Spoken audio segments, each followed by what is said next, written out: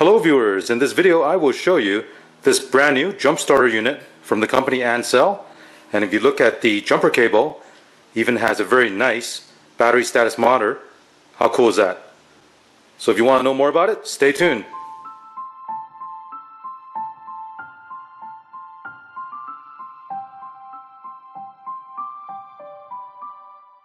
So inside this box is the ANCEL E-POWER100 car jump starter. It's capable of putting out 500 amp peak at 12,000 milliamp hour. Now, one unique feature about this unit is that they have incorporated an intelligent monitoring system with a LCD display into the jumper cable. It provides voltage and current information.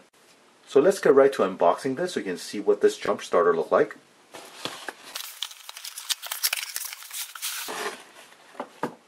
As you can see, this unit comes in this very nice storage case.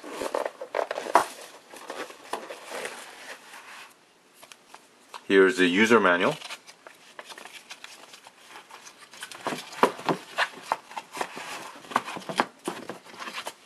Here's the jumper cable.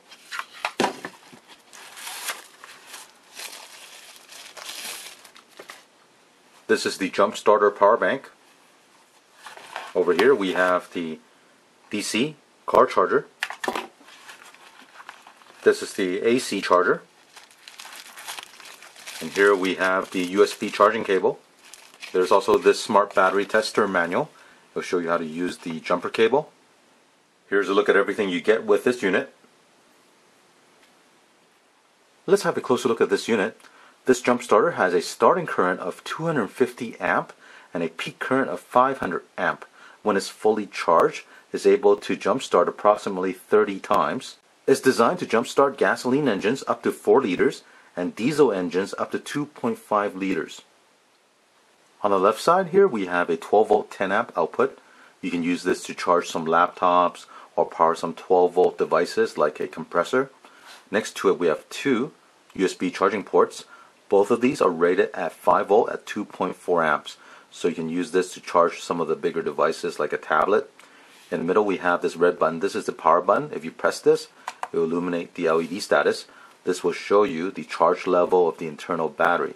Now when you get this new, you want to charge this to 100% before the first use, okay? Next to it, this is the input 5 volt at 2 amp.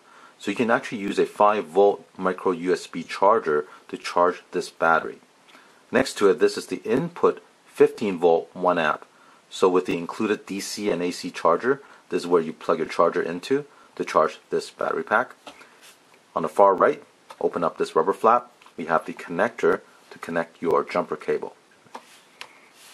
Over on this side, we have the flashlight. To turn on the flashlight, what you want to do is press and hold that red button. You'll see it turn on. This outputs 200 lumens. Press it again. Now it's strobe. Press it one more time. This is SOS.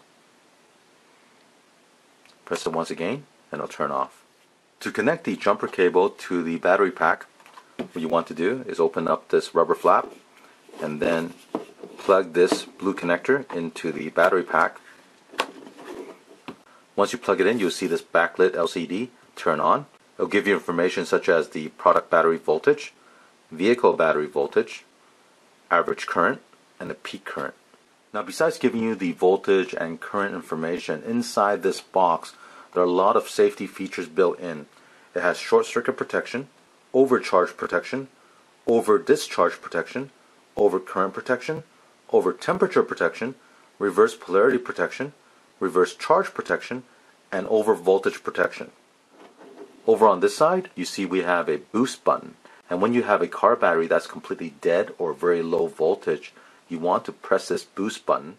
And in boost mode, it will send 12 volt at maximum peak current from the power bank directly to your car battery, allowing you to jumpstart a dead or very low voltage car battery.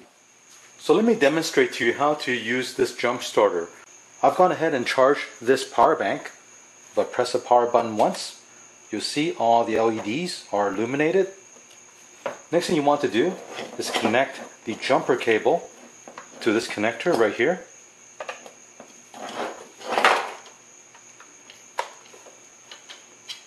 Let me demonstrate the safety feature on this unit.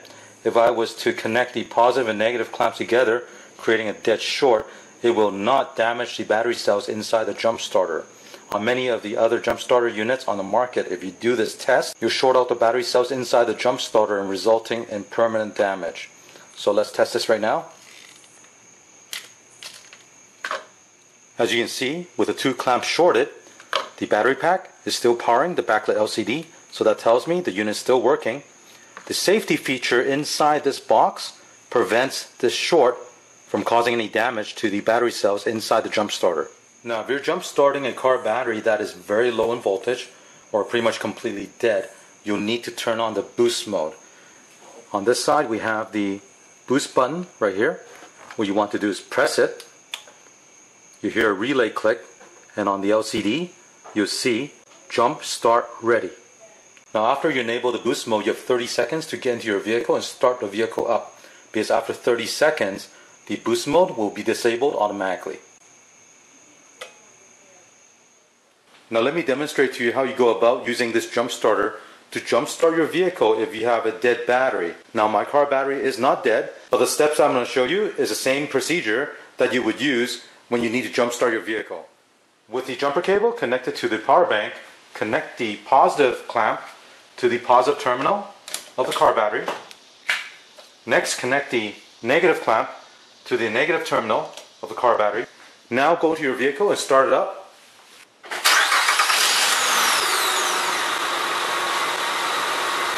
After you jump start your vehicle, you'll see the average current and the peak current of the jump start. So let me give you a close-up look of the status display after the jump start. As you can see, the average current is 49 amp, the peak current is 65 amp, and right now the vehicle battery is measuring 12.6 volts. And at the bottom right-hand corner of this screen, you see SOH 100%. That's the state of health. So that tells you, being 100%, this is a good battery. Once the car is started, now remove the clamps on the battery. Well, I hope you enjoyed watching the review of this ANCEL jump starter unit. As you can see, it's very compact, very portable. So once you have the battery pack fully charged, all you need to do is leave it in your vehicle. So whenever you need it, you can take it out. And besides jump starting your own vehicle, having a device like this with you in your vehicle, you can help other drivers that might have a dead car battery. And I've done that a couple of times in the past. Also, if you wonder how long does a battery charge hold, typically they hold the charge very well. What I typically do is take it out every 10 months and top it off. You might find that it will drop from 100% to say 80%. So it doesn't drain a lot, so you just have to top it off. And then once it's fully charged, put it back in your vehicle. If you want to know where you can pick up one of these jump starter unit, I'll put the link in the description below. If you have any questions or comments, leave one in the comment section. And don't forget to click on a thumbs up and subscribe to my channel. Thank you.